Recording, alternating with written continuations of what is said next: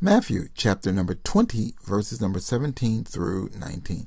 And Jesus, going up to Jerusalem, took the 12 disciples apart in the way and said to them, Behold, we go up to Jerusalem, and the Son of Man shall be betrayed unto the chief priests and unto the scribes, and they shall condemn him to death, and shall deliver him to the Gentiles to mock, and to scourge, and to crucify him. And the third day he shall rise again. Christ, once again, is trying to insulate his disciples about what's going to happen. I mean, this is the whole kit and caboodle right here. He's going to be betrayed first, given over to the chief priests and the scribes.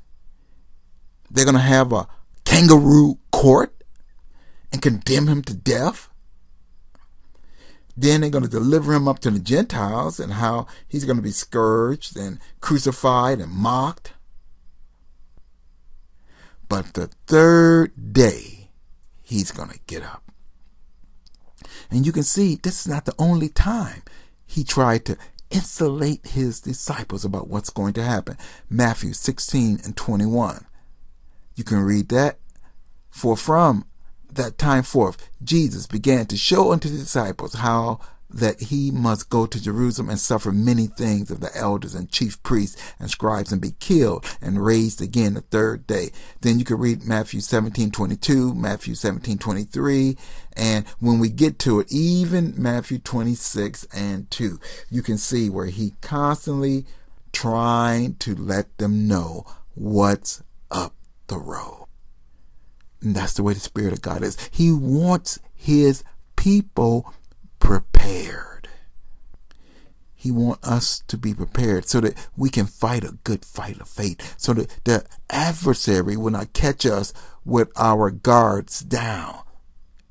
And so he told them all was going to happen. And then he told them, but on the third day, I will rise again. There's hope, no matter what your situation is. There's a third day if you can hang in there. There's a reward, and there's a blessing, there's a rejuvenation. Dare to dream again. God, we bless you, we give you glory, we give you honor, and we give you praise.